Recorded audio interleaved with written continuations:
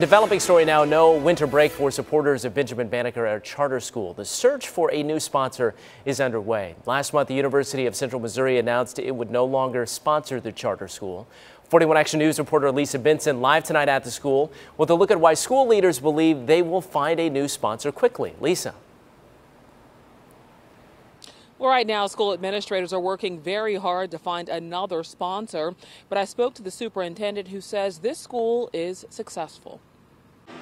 Benjamin Banneker charter students have started their winter break, but for administrators, the fight to find a sponsor continues. There are two forces here, one for Banneker students and one against. Back in November, Banneker parents and supporters protested UCM's decision to pull its sponsorship.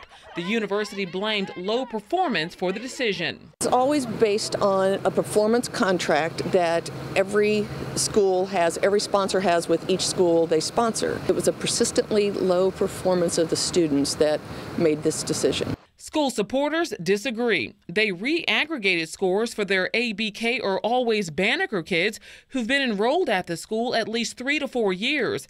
They say ABK students have performed well for the past 4 years.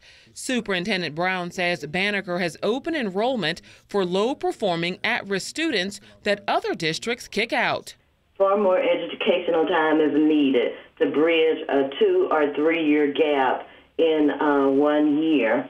But for those students who have been enrolled with us, they understand our culture, our expectations. An expectation, Brown says, will continue for the 2018-2019 school year. She's confident that they will find another sponsor. Now, Brown would not tell us who that potential sponsor is, but if the school is not able to secure a sponsor by the beginning of next school year, this school will have to close.